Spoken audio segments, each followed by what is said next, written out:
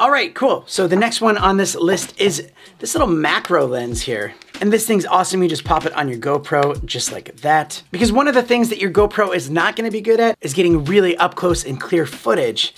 And this will help with that. First thing you'll notice when you put this thing on is all your footage is gonna be like a little bit blurry. It's almost like when you put on glasses that aren't your prescription. But as soon as you get this thing up close to a product, it looks perfectly in focus. It looks really good. Without that lens, it looks like that, you know, not in focus at all. So if you wanna get some really up close shots to different products or little miniatures or something that you're doing, this is the one to get. I highly recommend it. And thanks for watching.